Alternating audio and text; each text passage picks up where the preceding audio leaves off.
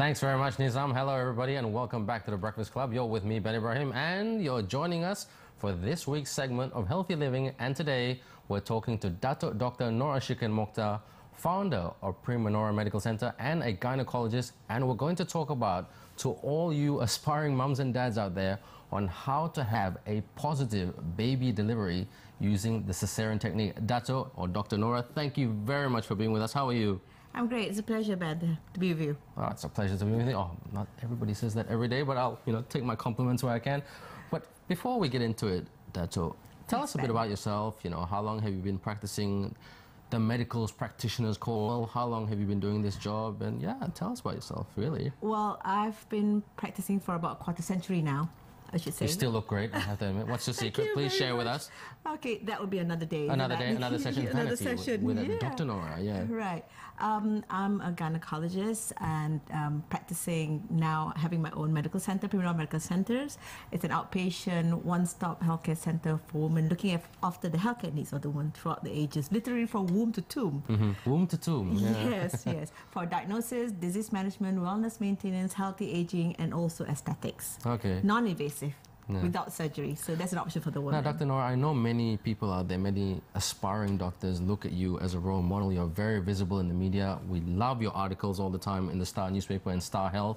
Thank you. But why gynecology in particular? I mean, out of all the medical disciplines that you could have specialized in, why that specialization?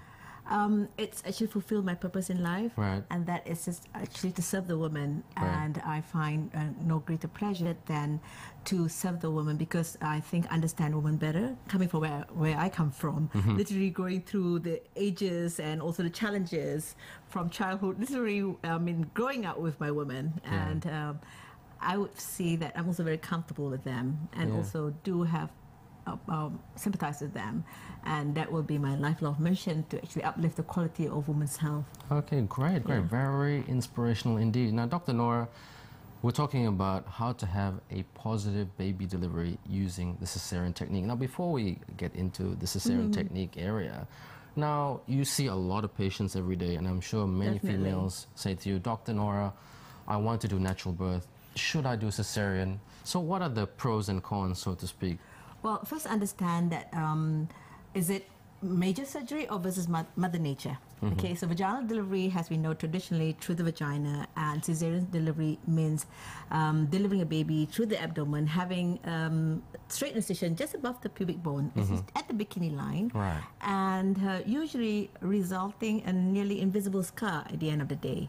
An invisible scar, yeah, because many people think that if I have that surgery, that C-section surgery, I'm going to be scarred for life, basically, but well, nobody can see it. But yes, you can have a scar, but you can hide it with a bikini unless you want to go, yeah, yeah. Yes, you see. Yeah. So, and actually, when it comes to birth choices, it's the woman's right. And as long as it doesn't go against medical ethics. I mean, there is a caveat that if you want to go for, say, cesarean delivery, of course, no doctor would ethically have your baby out before term. Of course. And that would mean like 38 complete weeks, you see. Mm-hmm. So, having said that, you see, because there's still this minority of women who says, oh, I want natural childbirth, I want pain-free delivery, yeah. or I want to deliver my baby underwater, okay? Really? Yes, they have the water birth. Yeah. And then this minority says, I want to have an elective cesarean delivery.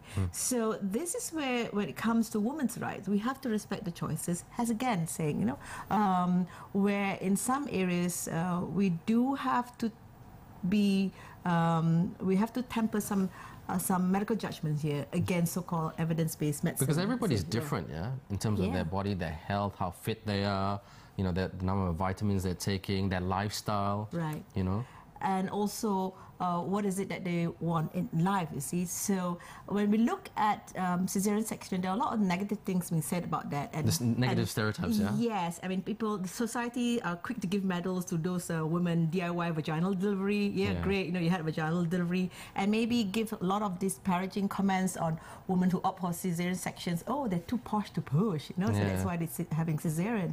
But you have to look at each woman's life individually. And their needs. You can't stereotype. Right, you see, because again, it's an option, because again, when you talk about what are the pros and cons of cesarean section, given the healthcare that she's receiving, see, particularly I'm talking about in private practice, and this woman perhaps she has an option to cesarean delivery. I can time it, I can schedule it. My husband will be around, otherwise he's outstation. That's right. God knows when, but baby might pop up, and nobody might be there. You see, and she might be of have decided that, you know, in my family or my future, I only want maybe 2, 3, or maybe just 1 child, and I want family planning comes into it. Yes, so-called the safest delivery, and where my family support will be there, and I'm prepared. Right. You see, and I have the choice of going to this hospital to have this doctor to deliver for me. So all this come into play, and we as doctors will have to look at her and say, look,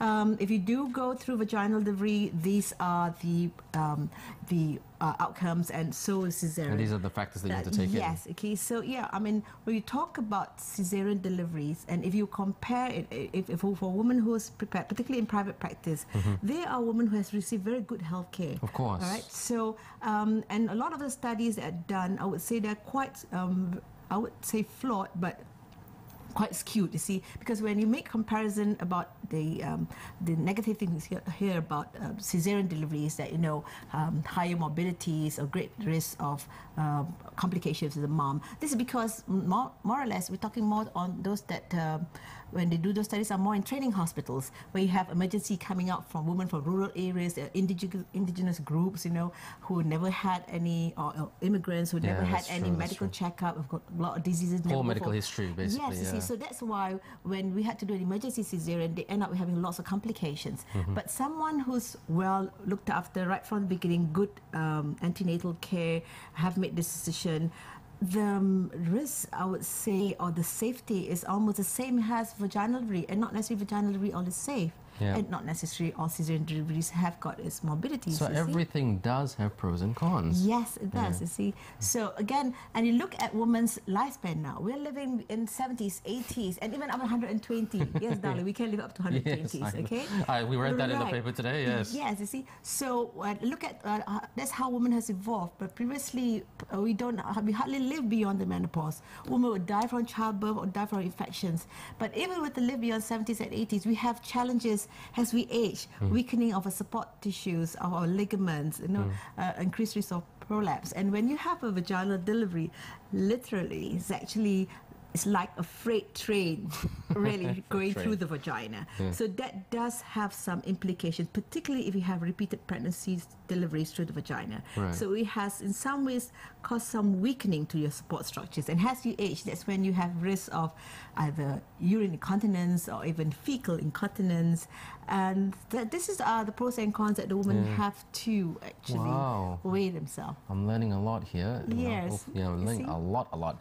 But Dr. Nora, you said earlier when I answered my question that you said that there's a lot of stereotypes out there. And as a first-class medical practitioner, is there any stereotypes that you want to squash right here on The Breakfast Club? You know, when people say, oh, you're a champion, you did it naturally. Oh, you're too soft to push out because you did C-section. So is there any stereotype? Because like you said, everybody is different. And I'm sure when someone comes up to you, you just go, oh, not again, you know. So here's the stereotype again, and I'm sure you want to bring out, a tape recorder or a book sometimes just to sort of repeat yourself. But any stereotypes that you do want to quash right here on The Breakfast Club about both births? No, I don't want to squash my women. I love them. I just want to say that we should not be too judgmental. So that's your best advice, yes, my best advice is because there's always two sides to the story, and you should have both sides before you actually make a fair, I would say, an opinion to say, no, this is right or this is wrong, because sometimes there are no right or wrong answers. Both might be right. Right. Okay. Right. So this is where, of course, for some women it's straightforward. No, you can't have vaginal deliveries. These are in conditions where the mother has got a placenta that is blocking the passage of the baby. We call it placenta previa, or she has previous cesarean sections, or she have other underlying medical diseases like diabetes, hypertension. Or in this pregnancy, diabetes is getting quite prevalent now. Yeah. Well, that's our society. The price that we have to pay. Again, or if there is some abnormalities in the pregnancy itself, where the baby has got an abnormal lie instead of where the head is down, it's either it's like we call it transverse position, or you have multiple pregnancies outcomes. So in this condition, non-negotiable, because we're talking about safety. That will be still the top priority for the mom. Other conditions is still where, of course, when the woman wants to come for a cesarean, says, okay, sure, I'll do it. No, but ethically we have to counsel the woman. Why? Have you thought about the pros and cons to it? Because if she's not prepared psychologically as well, the mental preparation, yes, mental preparation as well, it can also be quite traumatic. That's right. Okay, so these are the, I would say, where you have to see a woman individually, understand why she's having it, why she thinks it's best, and also explain to her about, if you go to cesarean, yes, these are the things that you might expect, like, a bit more blood loss, you need a bit more longer recovery time. Do you have the support there, and are you prepared for it, in the sense that, we have to look at the medical conditions in terms of whether she's got enough hemoglobin level, her blood groups, and all these issues have to be sort of addressed to her, put on the table. This is the pros, this is the cons, and then at the end, we as doctors can only give you directions. We can't make that decision for you, okay? Because theoretically, it's still, I would say, we can say, okay, this is the right choice for you, but still, it's you that makes the decision. It's your call, yeah? Yes, it is it's the individual's call. Anyway, on that note, hold your horses there, Dr. Nora. Before we go further, this has been a great start to a great interview, to an interesting topic for all you aspiring mums and dads out there. We're just going to take a very short commercial break right here on The Breakfast Club, but when we come back, more with Dr. Nora on healthy living. We'll see you soon.